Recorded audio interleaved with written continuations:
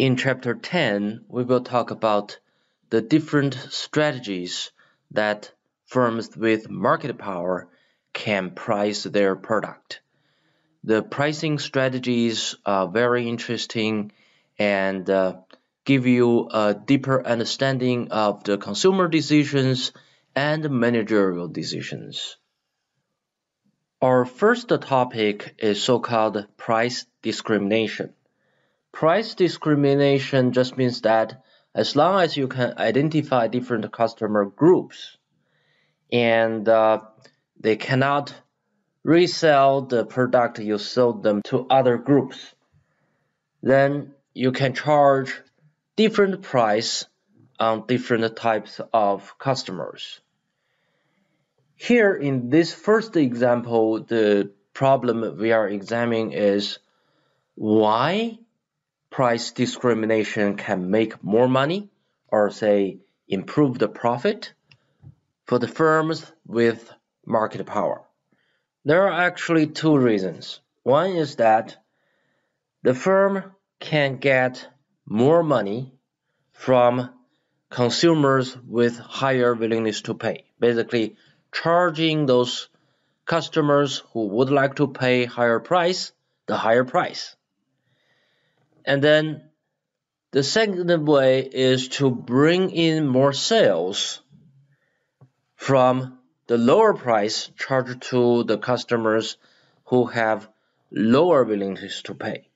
With the higher price, you will exclude the consumers who would like to pay less for your product. But if you can identify those consumers and give them a low price, you can actually sell more of your product. The basic assumption in this story is actually that the marginal cost is close to zero or equal to zero. Especially here, if you think about a movie theater. If the movie theater is not filled, the marginal cost is zero to admit another customer for showing. So that's why you sometimes find early afternoon or say Monday morning movies, if the movie theater ever open on Monday morning, the price is cheaper. The very low marginal cost guarantees that the low willingness to pay customers, when you give them the low price, you can still make money on them. You don't just lose money on the low price you receive. So let's look at this question. We assume that there's college students who has higher willingness to pay, and they will pay $20 for a movie ticket. And then there are senior citizens who have lower willingness to pay, and they only pay $10 for a movie ticket. In panel A, we have 10 college students and 20 senior citizens. That is the customer base for this movie theater. And then let's think about two different uniform prices. Movie theater just charge one price to all the customers. If the price is set at $10, the college student will certainly buy the tickets because their willingness to pay is $20.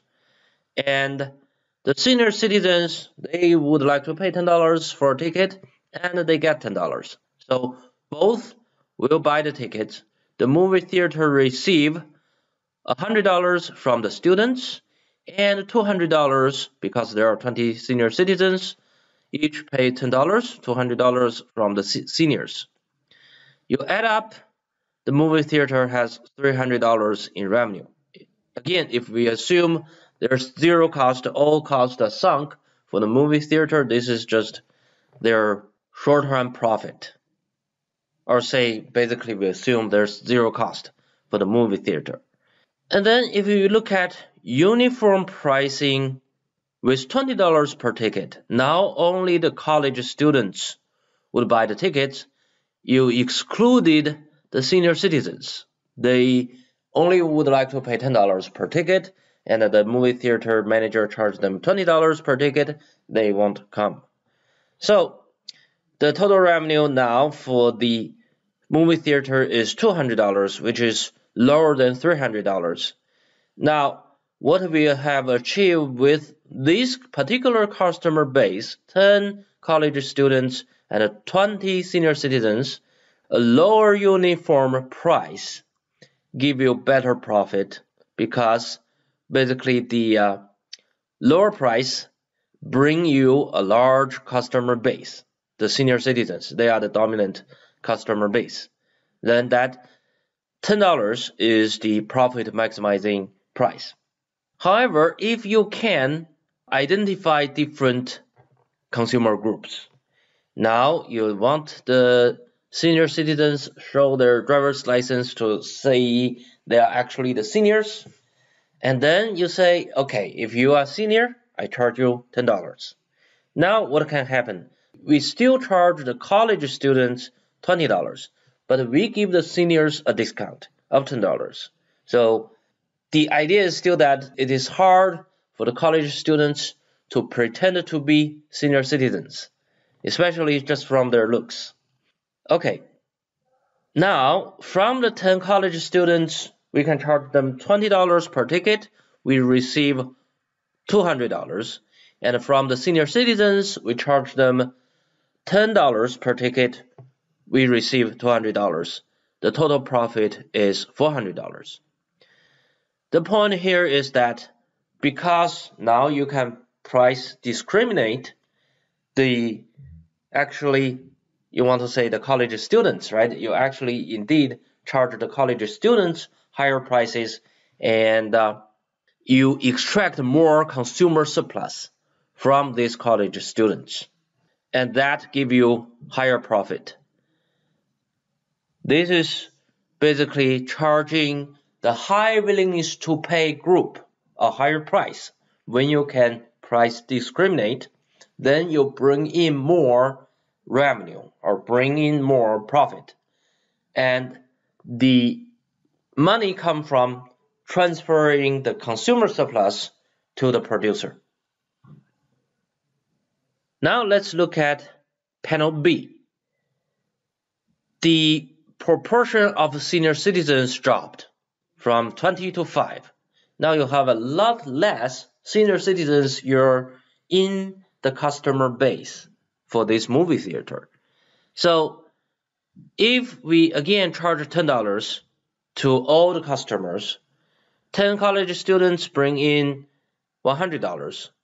The 5 senior citizens bring in $50. We got $150 in profit. Now, if we raise the uniform price or the single price to $20 per ticket from the college students, we receive $200, and from the senior citizens, we receive nothing, zero, because their willingness to pay is just $10. They won't buy a $20 ticket. The total profit is just $200. However, because there are much less senior citizens, when you lose their spending, right, they no longer spend money with the movie theater, it actually doesn't hurt. The low uniform price hurt the profit because they charge low price on the high willingness to pay consumer group. They charge a very low price on the college students. They can make $200 on them, but they only make $100 on them. And there are extra 5 customers you can bring in from the senior citizen group, but that's only $50. Doesn't really compensate for the $100 loss by charging a low price on the college students. So if again we can discriminate the customers, still we give senior citizens a $10 discount, then they pay this $50 to come in, and that still improve the profit from $200 of the uniform price, $20 per ticket, to $250 when you charge the college students the full price and give a senior discount to the senior citizens. So in this example, the actual profit come from charging lower price to the low willingness to pay consumer group and bring in additional revenue. The key here is actually there's no marginal cost, zero cost for the movie theater to bring in more customers, right? More people to watch the movie, and their expenditure is pure profit. So let me summarize. There are two sources that can contribute to the improved profit after a firm can price discriminate. One is to charge the high willingness to pay group the higher price, and that bring in more revenue from transfer consumer surplus to the firm with monopoly power. And then the second source is that when you can charge lower price on the low willingness to pay group, you can generate additional revenue. And to make that new deal profitable, the condition is actually you have zero marginal cost or very low marginal cost. In figure 10.1, we examine the so-called perfect price discrimination, which is also called the first-degree price discrimination. A firm with market power that knows exactly how much each customer is willing to pay for each unit of its good, and the firm can prevent a resale, then this firm can charge each person his or her reservation price. The concept of the reservation price is the maximum amount a person is willing to pay for a unit of the product. The assumption for perfect price discrimination or the first-degree price discrimination is quite unrealistic. It assumes that this firm with market power knows the reservation price for every customer for every unit. So when we look at this demand curve, a very simple assumption we can specify is that each customer only needs one unit of the product, and then the firm knows what is the reservation price that customer would like to pay for the unit of the product. Another way to think about this is actually assume this demand curve is for one customer, and then for each unit we know the so-called marginal reservation price, the reservation price the customer would like to pay for the next unit. And basically what we are saying is that the firm knows the complete demand curve information for this customer. So that's the assumption for first-degree price discrimination. What we are saying is that because the firm knows the demand curve of this customer or knows the reservation price for the only unit each customer need, then the firm charge exactly the reservation price for that customer. And it's very important that customer cannot resell it. The situation we are trying to prevent is the customer who has paid $4 may try to resell this unit to the customer who would like to pay $6. So as long as the firm knows all the reservation price information and resale is impossible, or say the firm can prevent reselling, then the firm can perform the so-called perfect price discrimination or first-degree price discrimination. Here what's going on is that, again, let's assume each customer only need one unit of the product, and the firm knows that one customer would like to pay $6 for it, the other would like to pay $5 for it, the third one would like to pay $4 for it, and there's the third one who would like to pay $3 for the unit of the product he or her needs. Now, on the first unit, the firm charged $6 to the first customer and receive marginal revenue of $6. The marginal cost is $3 for all the units produced. Then on the first unit, the firm can receive a producer surplus of $3, 6 minus 3. On the second unit, the firm charged $5 to that customer, and the marginal cost is $3. So there's $2 consumer surplus on the second unit. On the third unit, the firm charged $4 to that customer. Basically, you can imagine that the customer have a reservation price displayed on the forehead of that customer, and the firm sees that, oh, $4, you would like to pay $4? We will charge you $4. Then there's $1 in consumer surplus transferred from the consumer to the producer. Here, marginal profit is $1. The fourth unit, the fourth customer only would like to pay $3, and because that covers the marginal cost, we assume the firm just sell at $3 to the fourth customer. So now if we add up all the producer surplus here is 3 plus 2 plus 1, it's totally $6 in producer surplus. The total revenue is actually 6 plus 5 plus 4 and plus 3, and that equals $18. That's the total revenue. So the area below the demand curve, this complete area below the demand curve is the total revenue. The area below the demand curve and above the marginal cost curve is the producer surplus. And here in perfect price discrimination, what we are looking at is that the firm with market power completely extract all the consumer surplus from every single customer. Because one, it knows the reservation price for every single customer. Two, it has market power. It can price the product according to its own policy.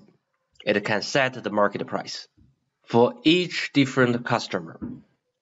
A very interesting conclusion here is that with perfect price discrimination, we actually achieve economic efficiency.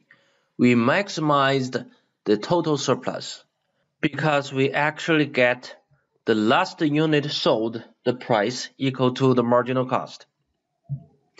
Even though all this consumer surplus, if we have a competitive market, the $6 here below the demand curve and above the marginal cost curve will be consumer surplus. All this consumer surplus transferred to producers.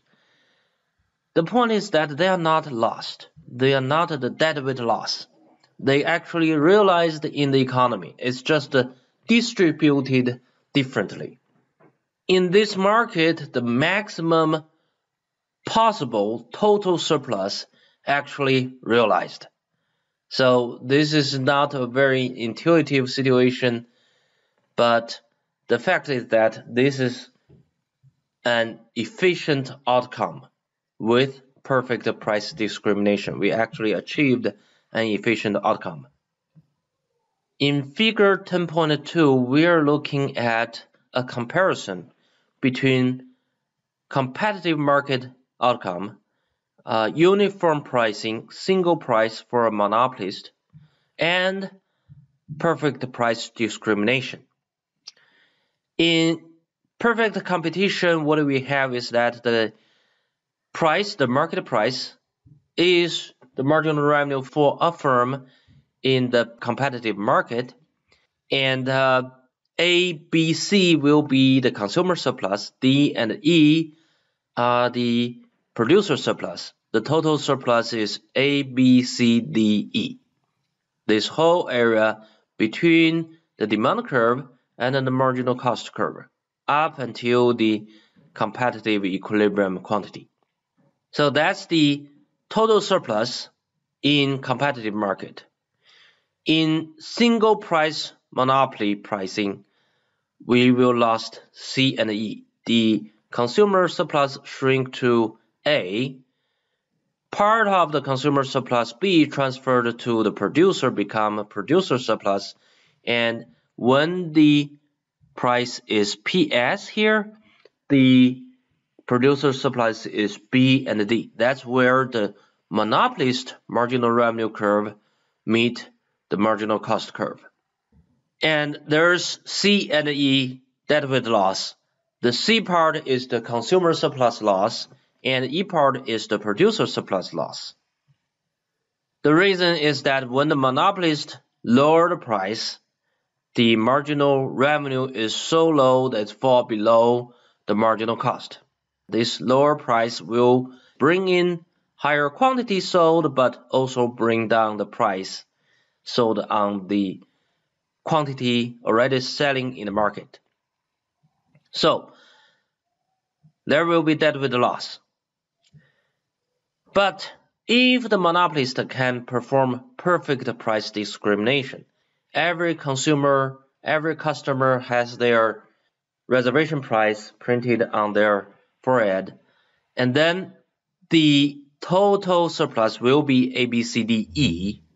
The point is that compared to competitive equilibrium part A, B, C, this consumer surplus now is totally transferred to the firm with market power, or say in this case, the monopoly in the market.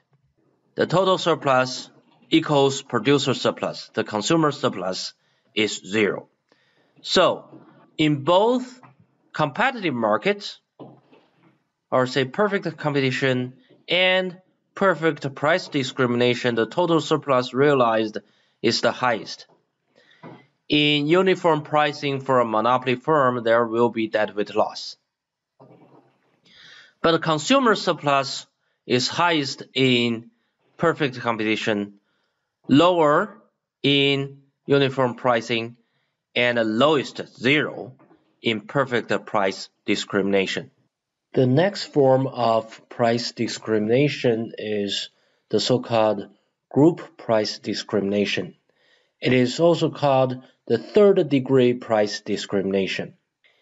In essence, when the monopoly can separate its customers into different groups and prevent each group, especially the group that received the lower price, from reselling the goods or products to the group that has to pay a higher price, as long as that separation and the prevention of reselling is possible, the monopoly can treat the different groups as different markets, and then just treat each market as an isolated market and set a uniform monopoly price in that particular market.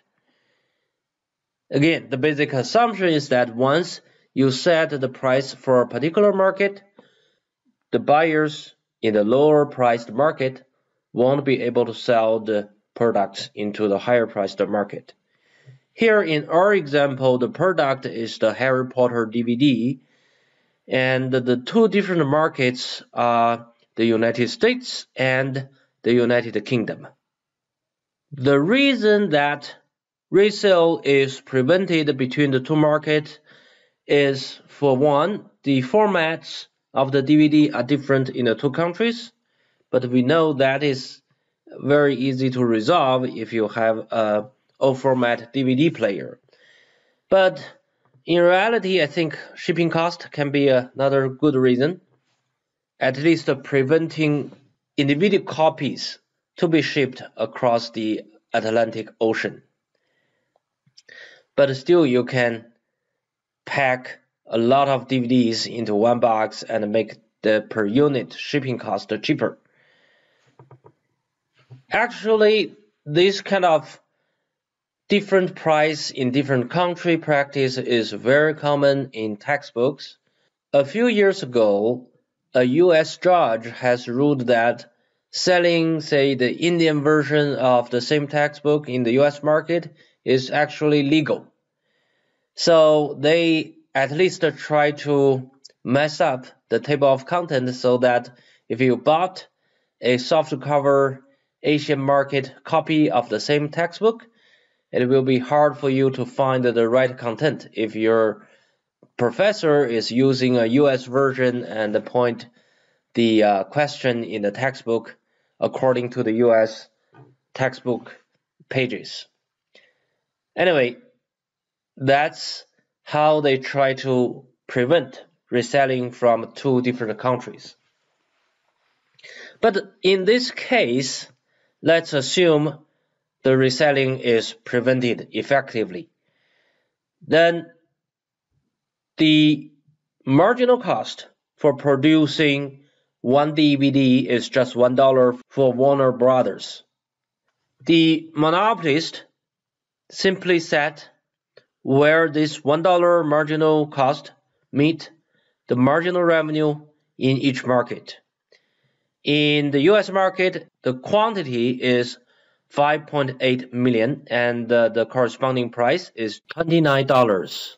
In the UK market, the quantity is 2 million and the price is $39. In either country, this is simply a practice of monopoly uniform pricing, making the marginal revenue equal to the marginal cost in that particular country. And in each country, there is deadweight laws for both countries. In general, if you cannot prevent reselling between two different markets, and the monopoly still try to set just one uniform price, where the marginal cost equal to the marginal revenue, the monopoly price will be somewhere between the two different prices. Again, when you have just one price for two different markets, you can no longer charge a higher price for the group of consumers with a higher reservation price, and you cannot charge a lower price for the consumers in the group that have lower reservation price and increase the sales, right? If you increase the price in the US market here, what's going to happen is that you will lose some sales. So that's why in this situation, profit is maximized when the monopoly can charge different prices in different countries, or say to different groups of consumers. The calculus solution for third-degree price discrimination, or the group price discrimination, is straightforward. The reason is that we can simply treat the two markets separately. There is a plus sign here. You add up the American market profit and the British market profit together. That's the total profit for this firm, or say for Warner Brothers. But the quantity sold in the two different markets does not enter the other market. So each market's profit only depends on the quantity sold in that market. Then to maximize this profit function, we simply differentiate the total profit with respect to the two different quantities. And basically, when we differentiate with respect to one quantity, say QA here, we assume that QB is a constant. So that part of the equation actually doesn't matter.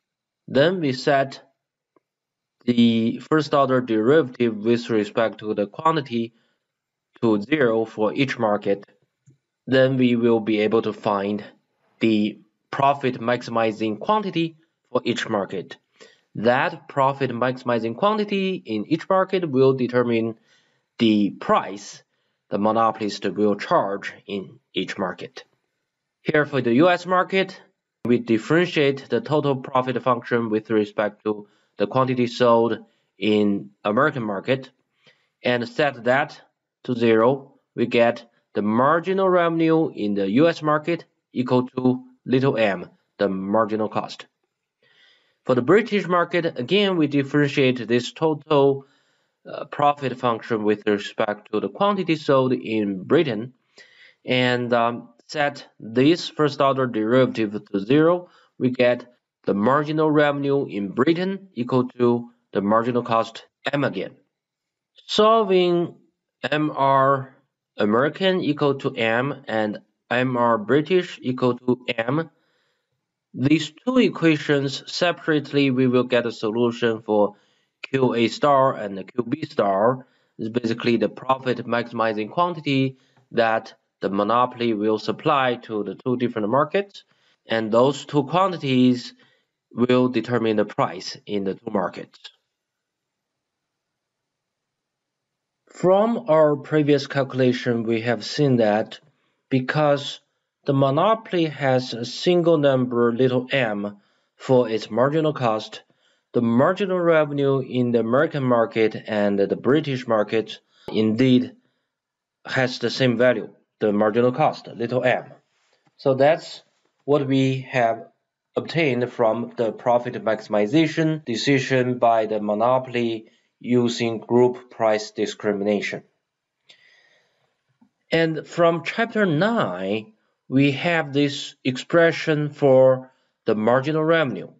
The marginal revenue equal to the price times 1 plus the inverse of the price elasticity of demand.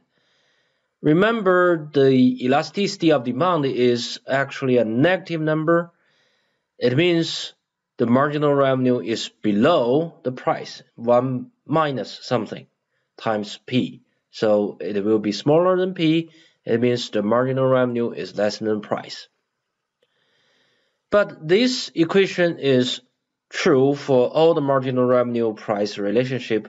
So for marginal revenue in the American market, it equals to the US price times 1 plus the inverse of the US elasticity of demand, equal to the marginal cost we have obtained from the profit maximization decision using a third degree price discrimination.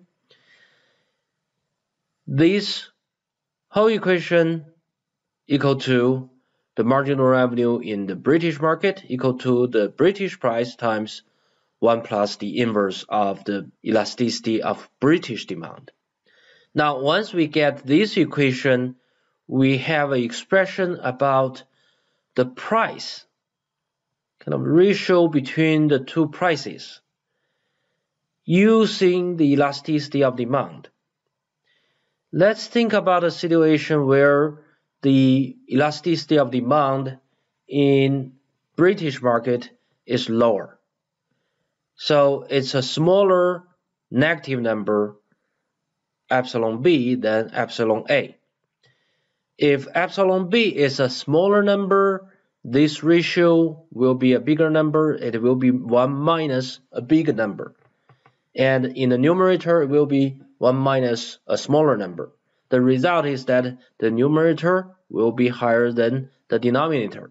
So when epsilon b, the elasticity of demand in British market, is declining, the ratio between the British price and the American price will become higher and higher. And that's actually the situation here.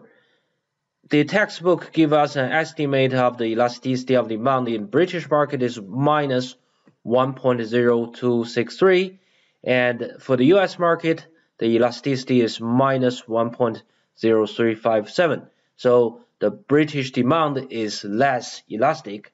And when that is the case, we do see a higher price in the British market. The British consumers actually pay 34% more than the US consumers. PB over PA is $39 over $29, equal to 1.345. So it's a ratio that is higher than 1, saying the British price is higher.